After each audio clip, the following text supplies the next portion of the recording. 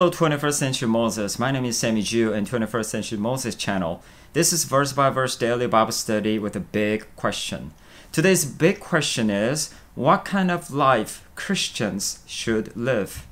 There are lots of Christians, but not all of them live as God wants. Let's look at Ephesians 5:9 to see about life God wants us to live. Let's read Ephesians 5:9. For the fruit of the light consists in all goodness and righteousness and truth. Now let's look at the word fruit. In Greek is karpos. It means everything done in true partnership with Christ. So in this context, if you don't have any relationship with Christ, then there is no way for you to bear fruit.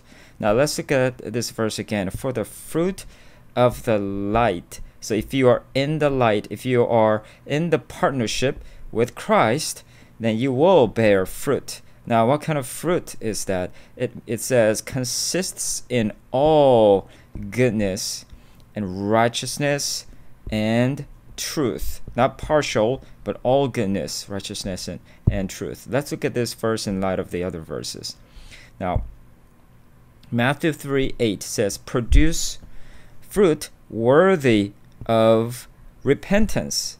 So if you truly repented, that means you are going to produce fruit. Now repentance is not just saying a prayer and going back to what you used to do. If you truly repented, then your life will show as bearing fruit. So it's very important. It is important to know how it is connected to the repentance. So in light of this, let's look at today's verse again. The fruit of the light. So if you are in the light, if you are truly repented, then what happens is you bear fruit. But if you did not repent, if you are not in the light, if you are in darkness, then there is no fruit. Now let's look at this fruit one more time in a more of a detail. In Galatians 5:22 through 23, it says, but the fruit of the Spirit is love, joy, peace, patience, kindness, goodness, faithfulness, gentleness, self-control, and against such things there is no law. So if you're in the light, you bear fruit, and it says goodness, righteousness, and truth.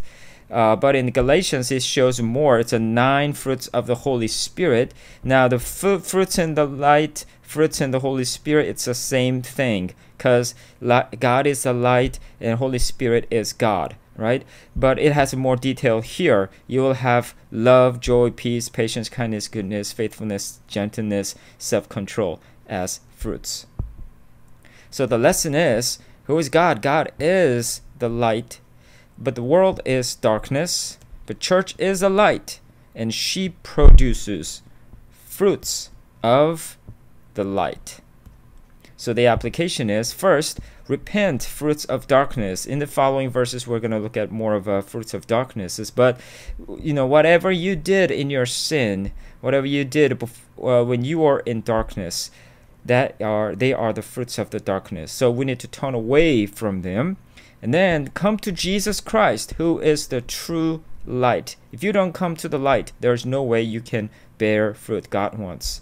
And then when you come to Jesus Christ in true repentance, bear fruits of the light. Friends, come to Jesus and bear fruits as God wants you to bear. Let's pray for His help.